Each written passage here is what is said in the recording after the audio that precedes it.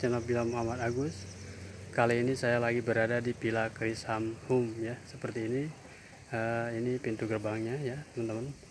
Dari sini juga parkiran, muat sekitar 8 atau 10 mobil ya teman-teman, seperti itu. Baik, sekarang kita lihat ke kolam renang ya.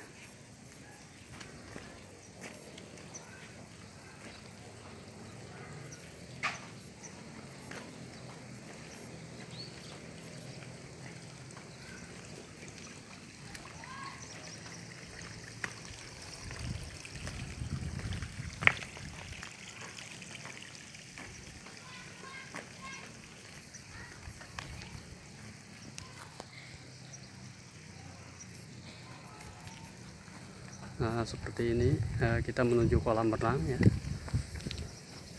Nah, di sini untuk halaman sendiri cukup luas ya, dan di sini juga sangat asri ya, sejuk, dan untuk kolam sendiri juga cukup bagus ya teman-teman.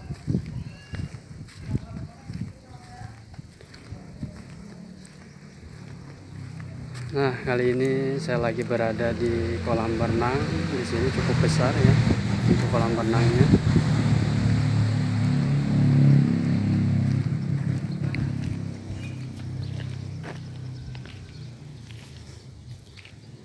Nah, seperti ini ya.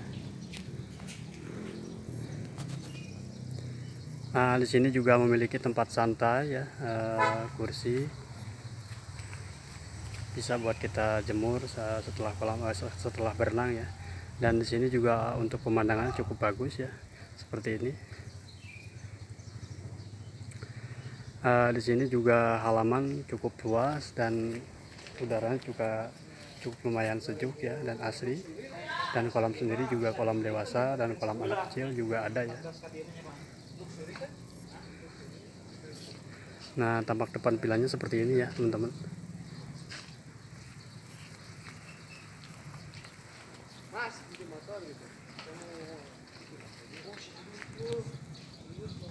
Oke, baik, sekarang kita lihat ke dalam vilanya.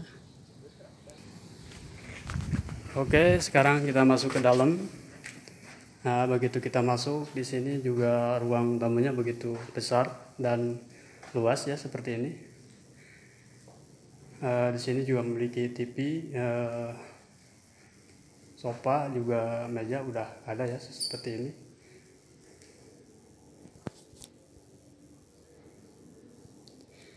Cukup besar, luas ya teman-teman. Dan di sini juga begitu kita masuk langsung los ya, seperti ini. Cukup besar untuk ruangannya ya, seperti ini. Dan di sini juga ada meja buat makan ya, udah disetting seperti ini meja makannya. Dan di sini juga langsung ke menuju dapur ya, seperti ini dapurnya. Nah, ini juga kulkas 2 pintu ada ya. Aqua galon juga udah siap ya, seperti itu. Perlengkapan dapur juga lengkap ya.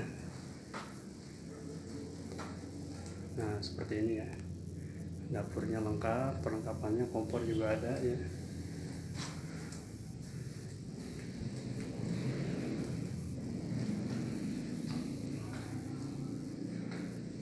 Di sini juga cocok ya buat acara kantor atau keluarga.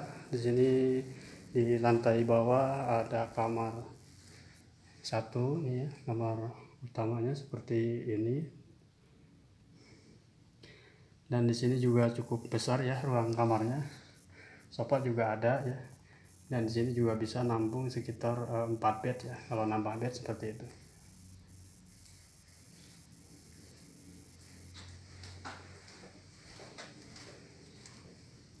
Nah, ini kamarnya agak beda. Yang pertama ya, beda. Ini cukup bagus dan ruangannya juga lebih besar ya. Di sini bisa nampung 6 bed ya, seperti itu. Dan di sini juga memiliki kamar mandi di dalam kamar ya. Seperti ini kamar mandinya ya teman-teman. Untuk kamar mandi sendiri cukup besar dan bagus dan bersih ya. Water heater juga ada.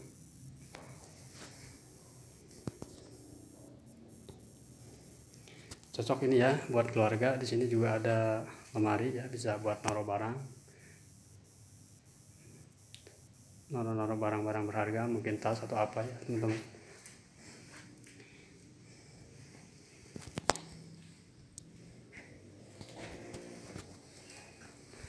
Nah, di sini ada ruang buku ya, mungkin buku-buku kuno ya, lama, majalah. Di sini bisa buat santai. Kalau kita sewa di sini, kita bisa macam-macam buku di sini ya. Seperti ini, di sini juga ada sofa dan kursi ya. Oke, sekarang kita masuk ke lantai 2. Naik tangganya juga cukup aman ya, karena udah di setting sama karpet. Dan di sini juga ada meja biliar ya.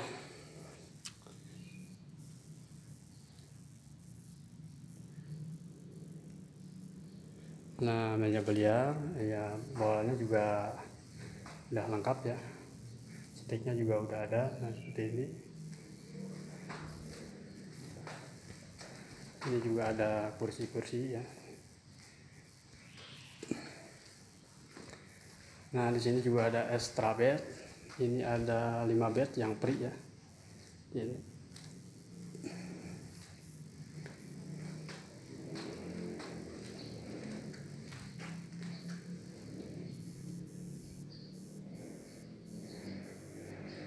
Nah, kita langsung ke kamar lagi. Kamar tidur ini ukurannya sama seperti yang di bawah ya, dan di sini bisa nampung sekitar 4 bed ya. Di sini juga lemari ada ya, seperti itu.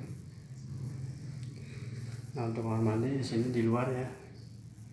Kamar mandinya di luar ya, di ruang tamu. Dan di sini juga memiliki water heater ya, seperti ini.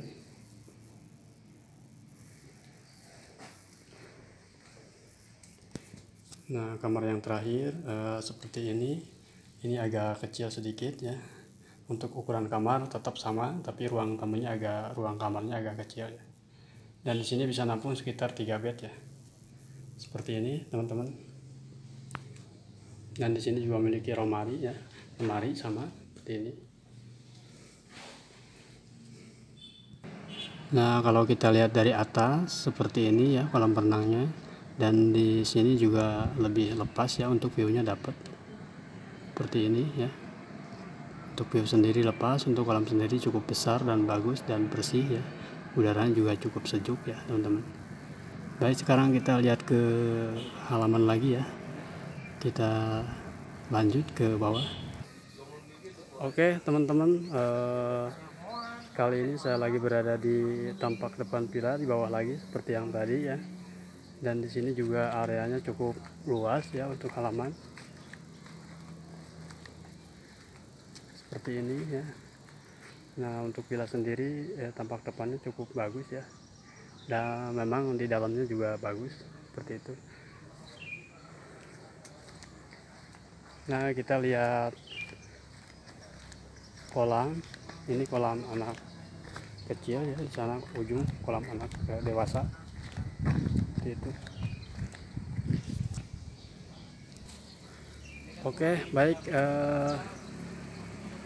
teman-teman, kali ini udah selesai ya kita review villa ini. Dan sekarang saya mau jelasin untuk fasilitasnya. Kamar tidur 4, kamar mandi 3, water heater ya, meja biliar juga ada, TV, perlengkapan dapur lengkap seperti itu. Dan halaman juga luas ya, kolam renang juga ada cukup besar, kolam renang anak kecil, kolam renang biasa juga ada ya. Oke, terima kasih teman-teman. Jangan lupa dilihat videonya ya. Setelah lihat video jangan lupa di subscribe teman-teman. Assalamualaikum warahmatullahi wabarakatuh.